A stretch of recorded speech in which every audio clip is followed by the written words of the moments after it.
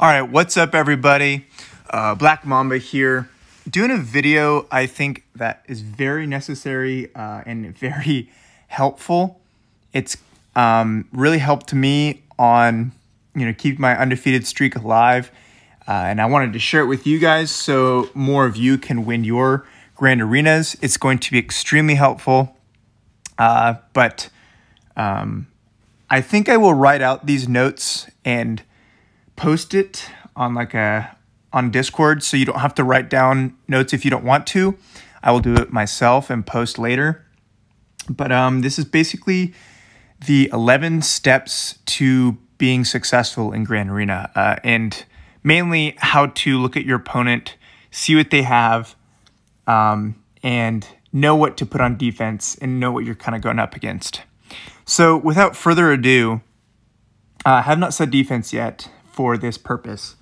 But I kind of wrote down, the 11 things. It doesn't have to be in order, but just things to look out for. So I guess I'll just start with number 1. So basically, when I'm looking at somebody else's roster, before I don't just set the same defense over and over again, although it sometimes looks at it if you look at my Grand Arenas.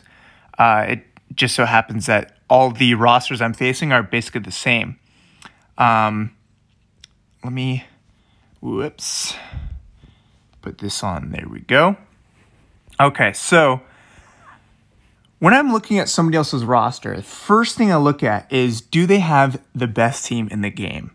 And although most people think it's Darth Revan, it's actually G-Money. So he does have G-Money, but not Grand Arena ready, so that does not count at all. He will not use G-Money. If he puts G-Money on defense, that's an automatic win. 60 banners, I'm not even going to talk about it. So if you don't include G-Money, the best team in the game is Sith Empire and Malik. So looking at this, he has Malik double-zated, but gear 12. So that's kind of big. I'm kind of surprised he's gear 13 to other people and not Malik. So that's kind of the first thing I look for. And then after that, that's just number one rule. Second thing, I always organize the roster by speed.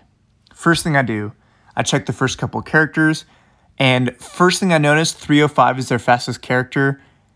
I've pretty much already won the Grand Arena, just based off that fact. I have like 8 characters that are faster than 305. But that's just for my roster. So for somebody you're facing, organize by speed, and then go from there. So already it's, he's got a decently fast Gen at Revan for being gear 12. He's got a good JTR team. So, yeah. But guys, check this out. Look at this offense. Almost 11K. That's pretty nuts. But it is his arena team. So that's the second thing I do, and then I look at like the key teams that are new. So for example, 501st, gear 12, but do they have Shak T as well? And as you can see here, kind of middle left, they have Shak T with the unique Zeta. I did go through the roster earlier, so unique Zeta, and she is decent on on speed. So they have that. Yeah, it's an amazing Galactic Republic team, or Padme team, by the way. Just absolutely amazing. And then kind of another key thing I look for is Geonosians. And they are non-existent. If he puts this on defense, I'm not using Trey. I don't even have to use, I just use one AoE like hit from Wampa, and they're dead. And plus, he doesn't have the Zetas, so he'd be foolish to put this on defense. But then, those are the key things. But what I 100% recommend is you go through all the main tags. So, for example, you start with Bounty Hunters. His Django is non-existent. That is terrific news for me. Then I check Bosk and the modding here. 255 is very slow, and it's not going to be the additional 30 speed from Django because he's not going to use Django. Tenacity is good, but yeah, that's not going to happen. This guy's bounty hunter team would be a free banner team for me if he puts it on D, which I'm expecting him to put it on D, by the way. Probably in a back wall. Droids, I'll check with Separatists. He has Empire. He has the classic 5. This is an offensive team. He will not put this on defense. If he does, I'd be very surprised.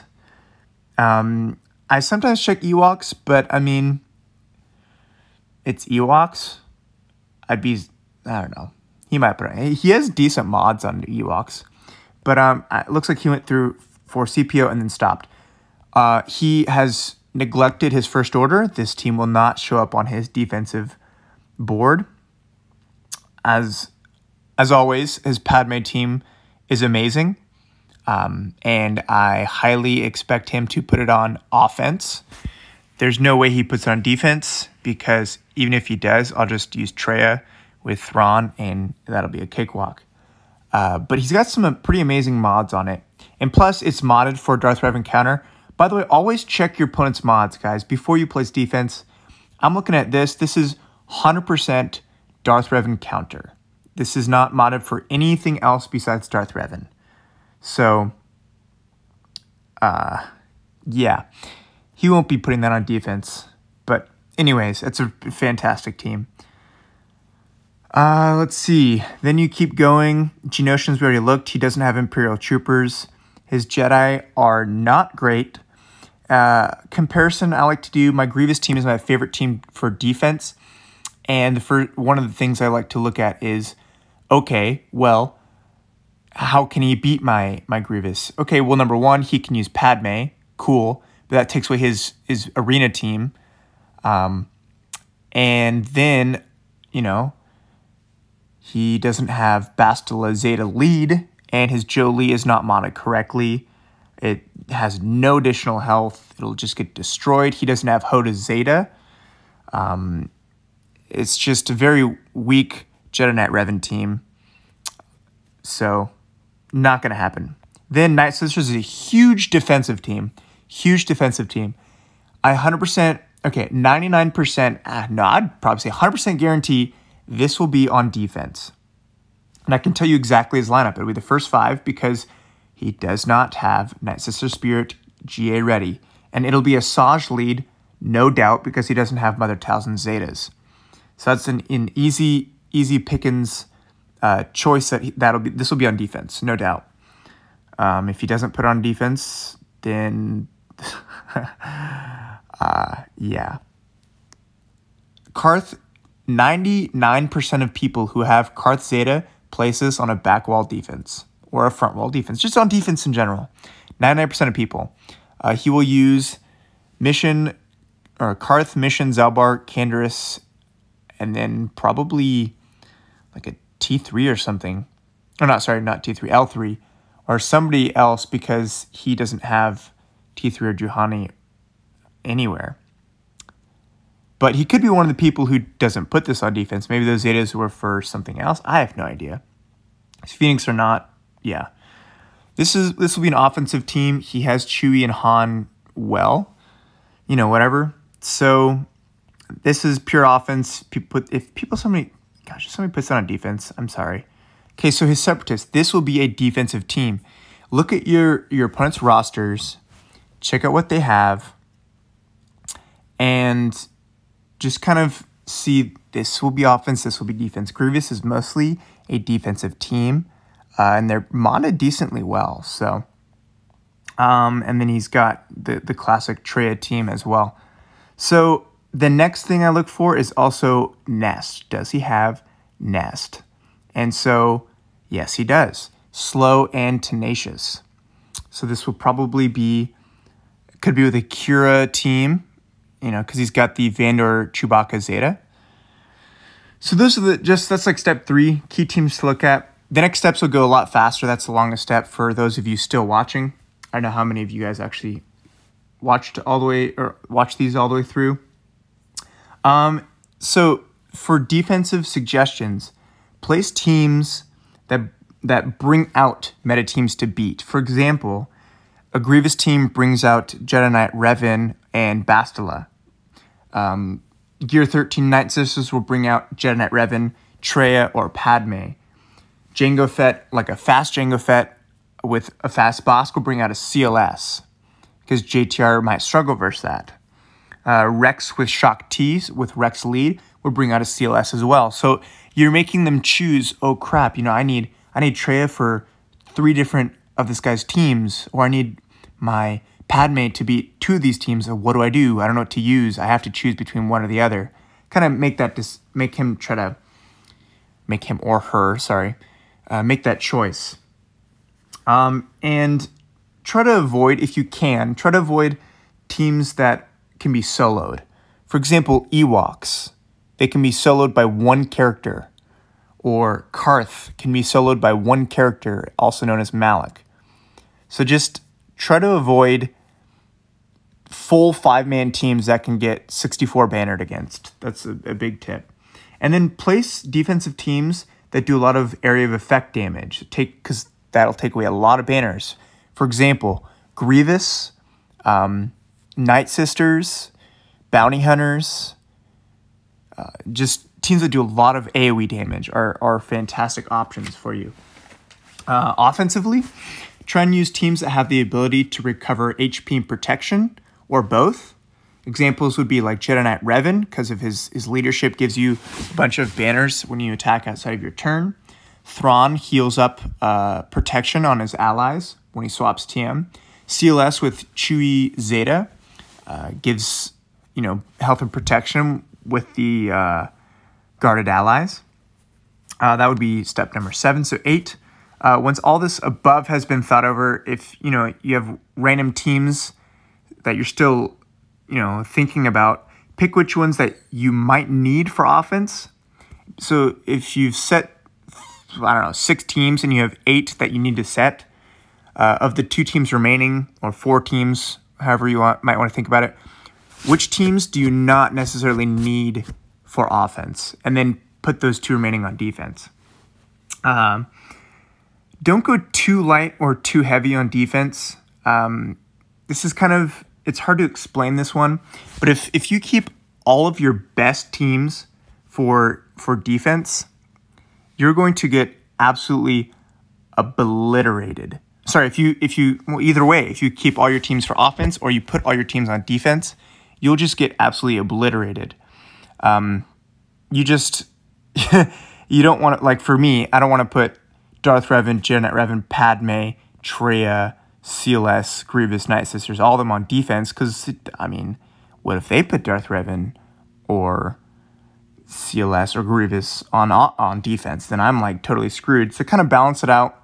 Make sure you have, what I always like to say or think about is, if they put their best team on defense, if this guy puts his Padme and Darth Revan on defense, what if he says, screw this guy, I'm not going to win. I'm going to put, of my 6 teams, I'm going to put 4 just freaking insane teams.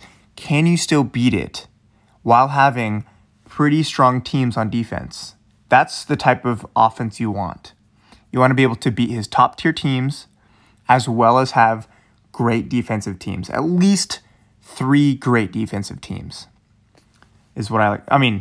I set 6, so at least 3, at least half. And if you set 8 defensive, make sure you have at least 4 that are pretty good defensive teams. Also, what I like to do is I like to put myself in my opponent's shoes. So if this is my roster, how would I use this guy's roster to beat mine? Well, I'm okay, well, he has a really good Darth Revan. What if he thinks, okay, well, the Darth Revan speeds are faster. Well, I'm going to need, my Padme team to beat that. So I'm going to keep Padme for offense. And then maybe I can use Darth Revan on defense if I do that. Okay.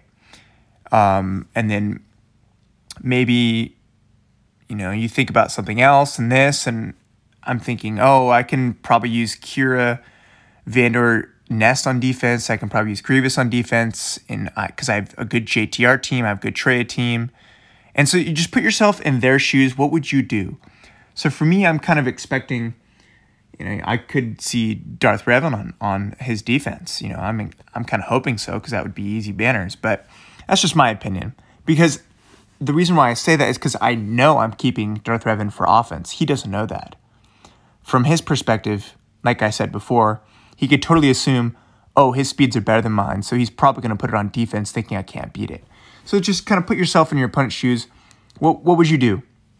Lastly, that was step 10. Step 11, look at your opponent's stats. A lot of people forget about this. So if you go to his roster, you go to stats here, and you go to offensive battles 1 and defensive battles 1, and then their total banners, and then full round clears. All these little stats are kind of helpful. So he has 120 offensive wins and 62 defensive wins with 20 full clears.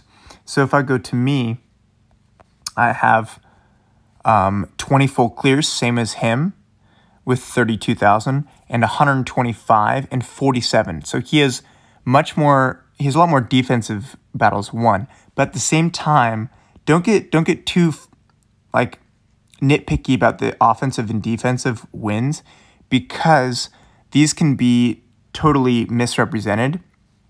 Let's say somebody just gets really annoyed and sends 15 teams at one defense just because they want to. Your stats go up. So that's why this is the last little thing. Don't take these seriously. Take these with a grain of salt. These are good numbers to look at, but not most important. But the one thing I do think is very, very, very important is the Championship Undersized Squad Battles 1, 75. This lets me know how offensive heavy he goes. 75 undersized squads. Oh, sorry, that's me. I have 75 undersized squad battle or Grand Arena battles. Gosh, mixing up my words. I have 75. How many does he have? Undersized. 39. Okay. 75 to 39, guys. This is where I think, okay, me personally, yeah, I go like 2-to-1 offense to defense heavy. I don't go 3 offense, 0 defense heavy in terms of like ratios. I go 2-to-1. I'm a pretty offensive heavy guy. And so the 39 makes me think maybe he's a 1-to-1 ratio. Maybe he goes, pretty good teams offense and pretty good teams defense. If he had 10 undersized squad battles won, that would mean he goes very heavy defense because of the 62 successful defense. That's just something to look at. So, and then last, other than the steps, I personally make a list on either a spreadsheet, because I'm an accountant, I like spreadsheets, or just writing it down. I write down all of my teams. I'm getting ready for the next division, so I have 16 teams written down, but I only need 12 of them.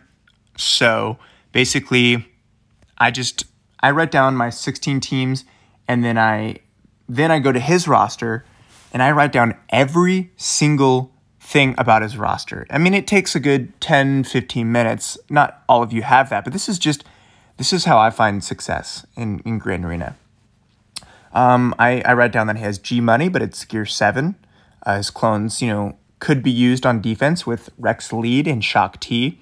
His Bounty Hunters will probably be used. And then I write down all these things that his Padme's insane. I write down that he doesn't have Geos.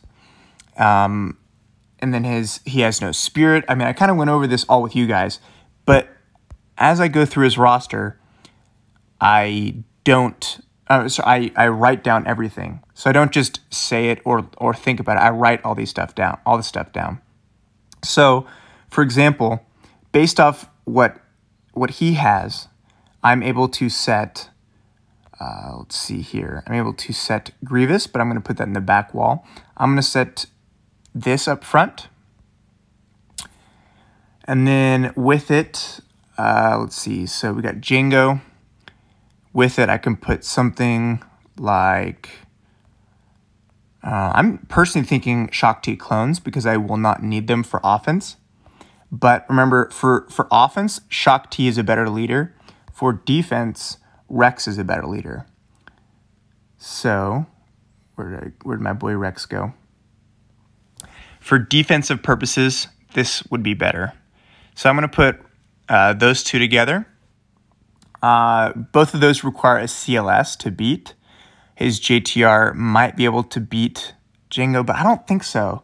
The reason why I don't think his JTR can win, because 339 is the speed, because you get 30 speed from Django's lead. I just don't think he has the capability of doing this, especially because I have almost 100% tenacity with, plus 131 speed on him, and then Boba is pretty beefy as well. 222 crit damage with 4,500 offense. So I don't know. I don't think he can. We'll see. We'll see what happens. Down here, I'm going to put teams that require a Traya to beat or a Jedi Knight Revan. So, for example, I will put Night Sisters down here. And I personally like to run a Saj lead just because I think it gives more RNG in the whole factor just because her lead is just super annoying. All the different turn meter gains and this and that. And he doesn't have troopers, and I don't think he can, Fast Spirit, guys. Fast Spirit is the way to go. And then tanky Daka as always. Speed obviously helps, but tankiness is way more important. And then with Asajj, so I'm going to put Grievous behind the two CLS teams. Actually, you know what? I'm going to put, let's see, which way would he go first? Here, let me put my second defensive team here. These are all mixed up for my 16 teams. So I'm actually going to put Kira here. I don't use those two with Kira. Where's my scoundrels? I use Zalbar and Mission. So that would be my Kira team. And I have my Nest pretty dang fast. She's decently fast. 310's pretty fast, I'd like to say, with 114% tenacity, so that should do some work.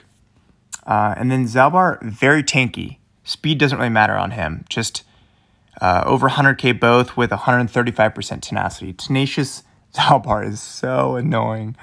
Oh my goodness. And then I'm going to... So if I'm looking at him, he probably will use Jedi Knight Revan or keep... his Jedi Knight Revan's pretty weak, in my opinion. He might use Jedi Knight Revan on the Kira team because he probably doesn't want to mess around with Nest. And then looking at him, he will probably use Traya on my Night Sisters because once he does that, I will hide Traya. So I want him to be surprised by my Geonosians behind the team that requires Traya. So the top two teams will likely not cause a Traya. So the reason why I didn't put Geo's top is because if he opens top and sees Geo's, he'll say, oh, I need to keep Traya for those. But he can't see the Geo's in the back until he beats Night Sisters or Kira. And that takes, a Traya most likely. This is just my assumptions. And then, of course, I rarely keep this team for offense because it's just a phenomenal defensive team. Of my, 43 defensive holds, whatever it was, these guys probably have well over 30 of those by themselves. And yeah. So that would be my defensive strategy.